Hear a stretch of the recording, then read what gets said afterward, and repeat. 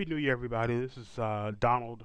I am back again here on Stucky Media, and today I wanted to talk a little bit about some of the black and white photography that I've done.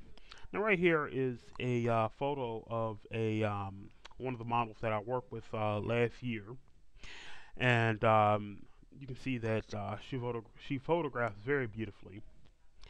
And one of the thing with black and white photography, all of the basic rules are still important: composition, patterns, those kind of things. But contrast is also important.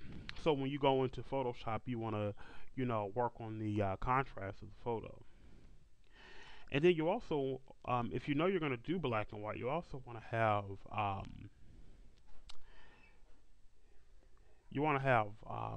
the outfits that your model will wear or that a person is wearing to help complement the black and white. And you can see that the patterns in this outfit come out very nicely. And the black, the black boots and even her skin and things like that are just very beautiful when it comes out. Now, this photo was actually originally taken in sepia, which was very nice. And what I did, I just went into Photoshop and added the black and white right on top of it. This is a really nice photo. This was originally a color photo. The model is posing in front of a piano, and she had on black boots and a pink sweatshirt and a black short skirt. Very nice shot. Uh, Very beautiful shot. Very nice pose for her. And I darkened up a few things a little bit to help bring the photo out a little more. Same with this shot. Very nice pose on the piano. It looks like something that probably would have been taken back in the 40s when they were still using black and white photography. This is a very nice shot. I love the reflection of the trees on the water, and then even the way that she's looking, the building in the back of her. Very nice shot that I was able to take. These are the kind of things. This is what black and white photography does. It just makes things look different. Makes it looks. It gives you sort of a transient feel to it. Very nice shot that I was able to capture. This right here is, I argue, could be used on the cover of any type of magazine or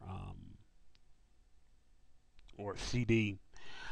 Sort of a Taylor Swift look here with the guitar and things like that. And again, this is one of the really nice things about it. The background, everything with this shot works.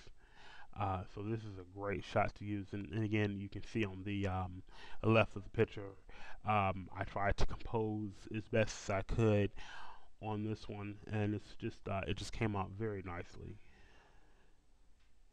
Here's a very nice shot with the model leaning on the back of a piano.